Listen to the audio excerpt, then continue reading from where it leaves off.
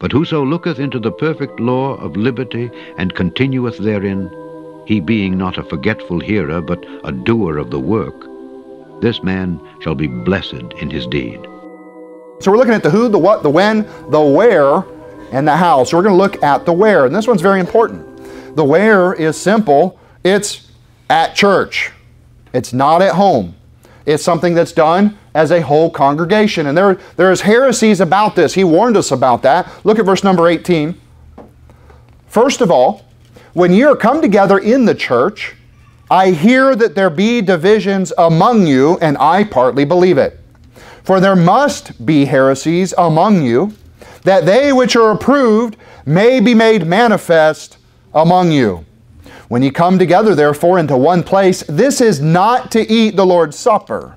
Now, on this verse here, there are others that point to this and say, see, we're not supposed to do it together. We don't come together as a church. And this is the verse that they will try to use to justify their stance. But what this verse does not say is don't do the communion as a church.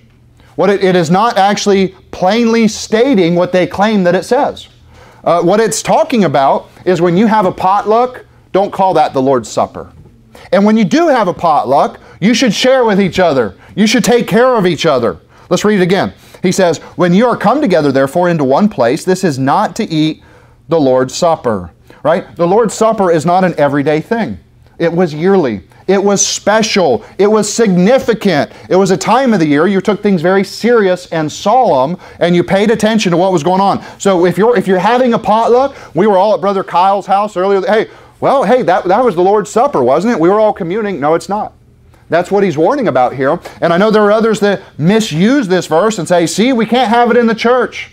Well, that's not what the verse says. He's warning you about ordinance in the church, how we should keep order. Look what he says in 21.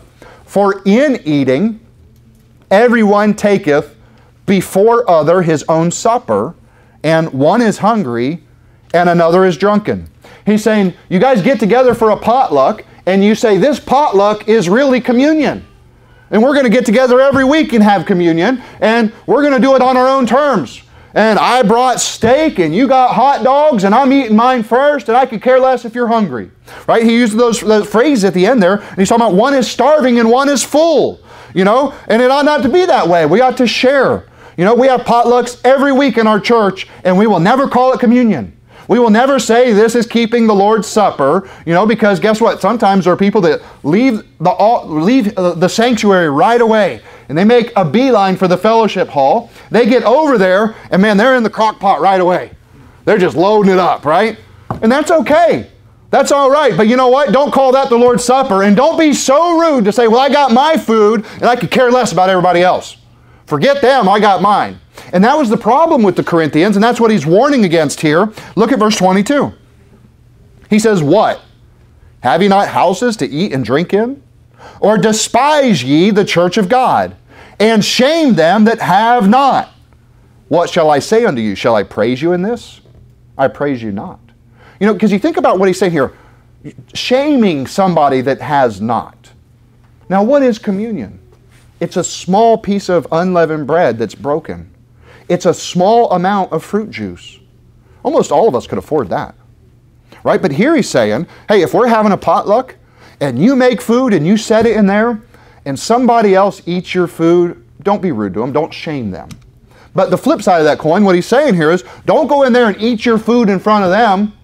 Oh yeah, we brought steak today. What do you have? Nothing? Huh. Tough to be you, huh? Right? It shouldn't be that way. We should be loving toward one another. We should help each other. And that's what was happening, and they were calling it communion. Well, this is the Lord's Supper, and I brought steak. Oh, he brought lamb. You brought nothing? Well, I guess you're not having communion today, are you? Think about how puffed up and how pride. I mean, this church in Corinth, they had a lot of problems. They were in the flesh. They didn't know all these things. These things had to be set in order and corrected. Look at 22. He says, what? Have ye not houses to eat and drink in? Or despise ye the church of God, and shame them that have not? What shall I say unto you? Shall I praise you in this? I praise you not. He said, look, food time is not the Lord's table. Potluck time is not the Lord's Supper. And then so immediately he reminds them what the Lord's Supper is. Verse 23. For I have received of the Lord that which also I delivered unto you, that the Lord Jesus, the same night in which he was betrayed, took bread. And when he had given thanks, he brake it and said, Take, eat, this is my body, which is broken for you. This do in remembrance of me. So there was significance. There was a memorial. I want you to turn back to Exodus chapter 12. Exodus chapter 12. So again, the potluck is not the Lord's Supper. And he's warning them about that. You're eating and you're full and the other guy is starving and you're calling it the Lord's Supper to where then that guy doesn't even get to participate. It's not right. We should not do that in church. And hey, thank God we have the facility and the opportunity to fellowship around food here. But let's never be rude about it. Let's never be rude to a stranger. You ought to go hungry and feed your brother if it comes down to it. You ought to feed a stranger, a visitor, and if they walk in there and take your food, and you had been looking forward to it, and you hadn't eaten breakfast, you know what your attitude ought to be? Well, praise the Lord, I could be a blessing to them, instead of puffed up over what you had and shame them for not having. Potluck is not the Lord's Supper. You're in Exodus chapter 12. Look at verse 14. And this day shall be unto you for a memorial. Right? So when he said, this do in remembrance of me, he said in 1 Corinthians 11. That's what we see in Luke chapter 22. We also see it in Mark chapter 14. We see it in Matthew chapter, 26. We see it in John chapter 13 that Jesus is reminding them, I have a desire to eat this. I want you to remember me. This do in remembrance of me. Why? It goes all the way back to when he delivered them. Right? What did he say there? Do it for a memorial. And ye shall keep it a feast unto the Lord throughout your generations, right? Until the Lord returns. And ye shall keep it a feast by an ordinance forever. Look at verse 17. And ye shall observe the feast of unleavened bread, for in this selfsame day have I brought your armies out of the land of Egypt. Therefore shall ye observe this day in your generations by an ordinance forever. Hey, he set it in order. It's something that we keep. Jump ahead to verse 33. 33. And the Egyptians were urgent upon the people that they might send them out of the land in haste, for they said, We be all dead men. And the people took their dough before it was leavened, their kneading troughs being bound up in their clothes upon their shoulders. What's he saying? Right? The Egyptians are coming after them. They're getting out of there in haste. They're hurrying. So they had kept the Passover lamb. Hey, Christ was our Passover, but yet he says, keep the feast. Right? In sincerity and truth, it says in 1 Corinthians chapter 5. Right? That's what we're memorizing as a church right now. Why? So we remember, hey, we keep the feast in sincerity. Christ was the Passover. Now we're going to get the leaven out of our life. Jump ahead to 37. And the children of Israel journeyed from Ramses to Succoth, about 600,000 on foot that were men besides children. 600,000 men, not counting the children. Think about it. Now, if we did an average in here and we just counted the men, that might be about half of our population. Right? There's a lot of children in here, but there are also single guys and smaller families, right? So 600,000 men, I believe, would equate to well over 1 million people. So here's the congregation making haste. They're leaving in a hurry. They've already kept the Passover at home by their family, one lamb per family, right? Salvation is an individual thing. Right? You got saved on your own belief. You got saved by what you believe and receive in your own heart. I can't get saved for you. Just because you go to this church doesn't make you saved. But now as a church, because we are all saved, we profess the Lord Jesus Christ, we're going to follow this picture here where the entire congregation is out together. Over 1 million people here.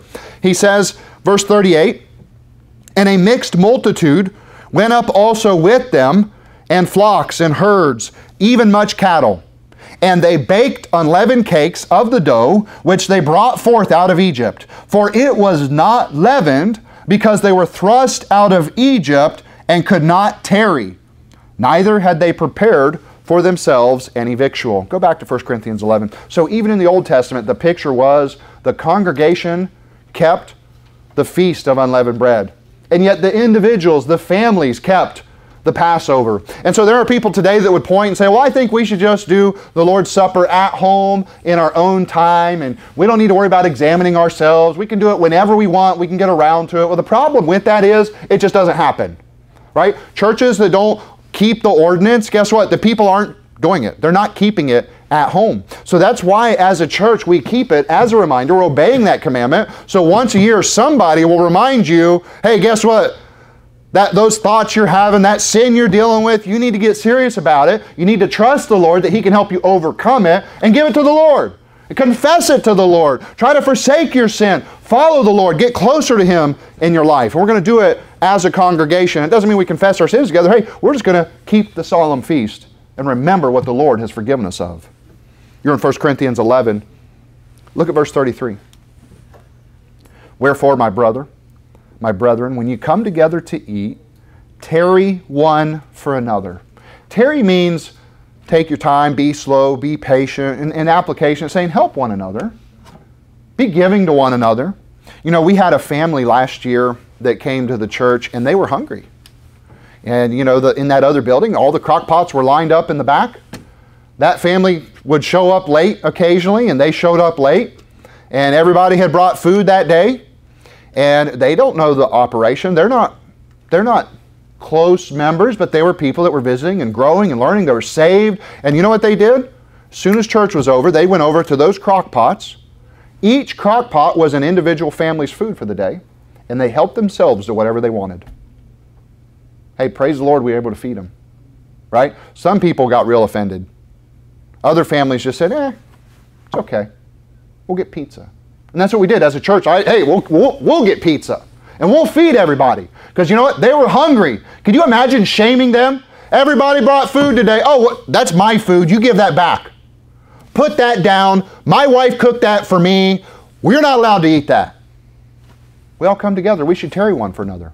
You know, and that's what was happening here in 1 Corinthians is they were being rude to each other. They weren't willing to share.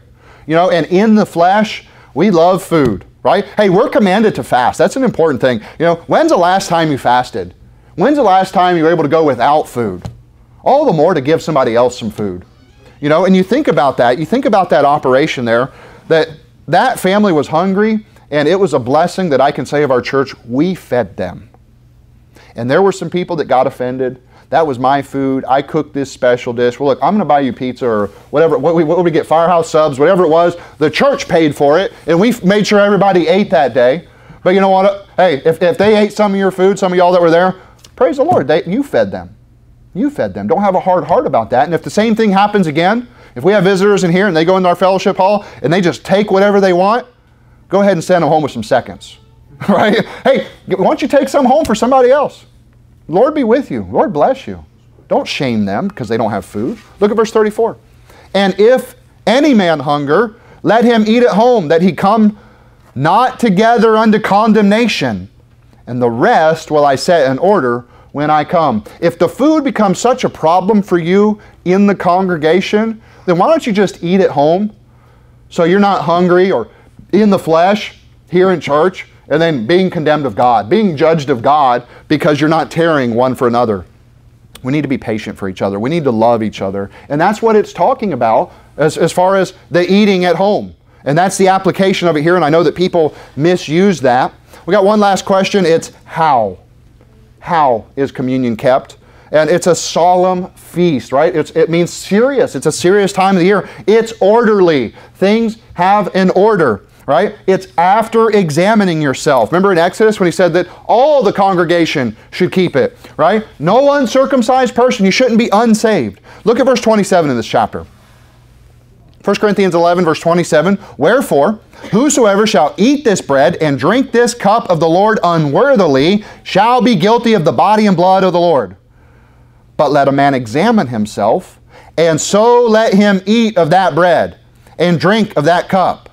So who is unworthy? Well, that's the saved, not examining themselves. Hey, that's also the unsaved, that they don't care about the body of Christ. They don't care what Christ did for them. They're just going to, I want everybody to see that I'm one of them, right? Be careful. Look what he says in verse 29. For he that eateth and drinketh unworthily, eateth and drinketh damnation to himself, not discerning the Lord's body. For this cause many are weak and sickly among you, and many sleep. Go to Numbers chapter 9 and we'll be done here. Numbers chapter 9. So listen, it's that time of year.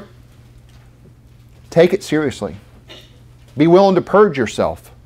Be willing to ask the Lord, Lord, show me my secret faults. Show me the sins that I'm overlooking. Show me the things that I need to fix so I can be used of you more. It's not something you need to avoid. It's not something you should skip. You need to obey God's commandment to do it. And you need to remember it. You need to keep it with us and do it for God's glory. Don't do it to be seen of men. Do it so that you understand that God said, hey, look, I died for all your sins. Once a year, I want you to come together and remember what I've forgiven you of.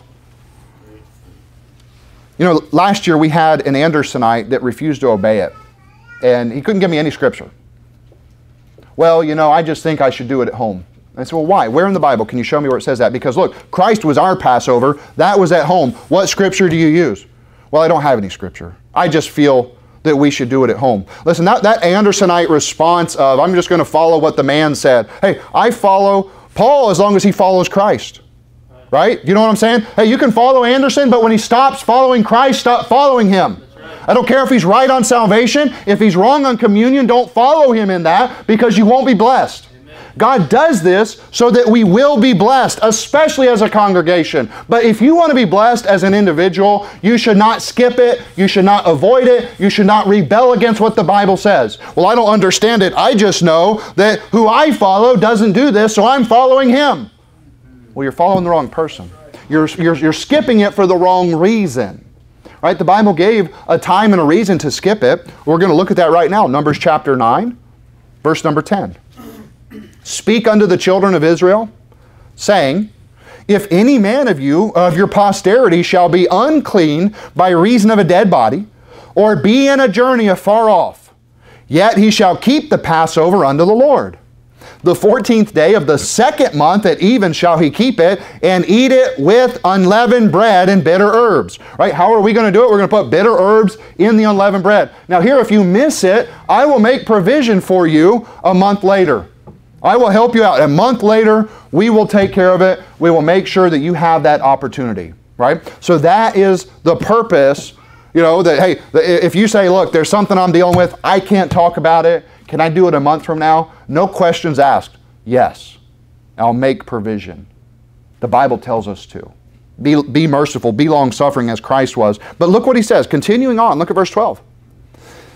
They shall leave none of it until the morning, nor break any bone of it. According to all the ordinances of the Passover, they shall keep it. What he's saying is, back in Exodus 12, it said, hey, don't break any bones. Sound familiar? The Lord Jesus Christ. This is the memorial. We remember what he did for us. He died for us. But notice, first they roasted it, then they burnt what was left, right? Jesus died in hell for your sins. That was a picture of what Christ did.